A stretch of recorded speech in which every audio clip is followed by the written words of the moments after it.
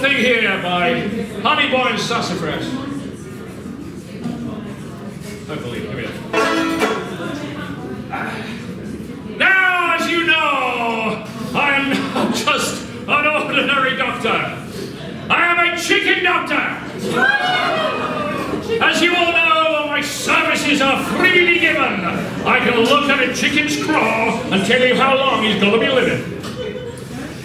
If your chicken is sick, just send for me. I can give him chickenese. I can look at his tongue and tell you if he's got skillety pot disease.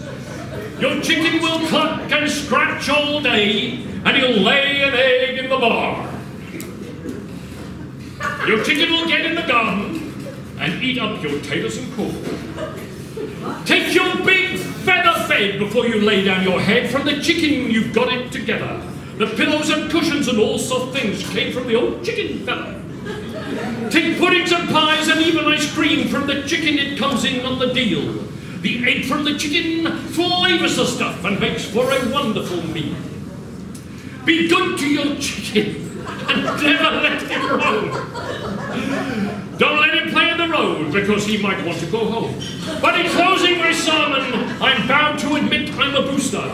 I'm a friend to the friar, the pullet and hen, and crazy about the old red-legged or yellow-legged rooster. So my text from this Sunday comes from the Bed of Feathers. It is entitled, If the Rooster Had a Toothache, Would the Hen Pull It?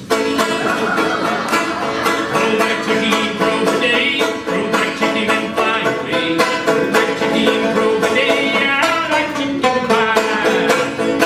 I went to the map and came my home home. The yonder come that pretty girl, say yonder come that old lass.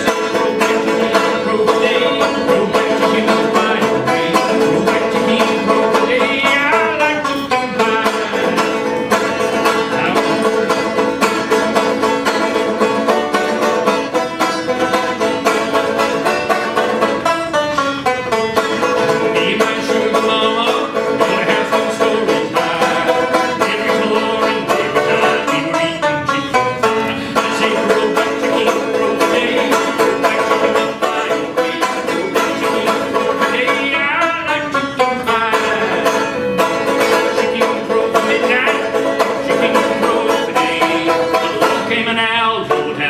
Stole my chicken.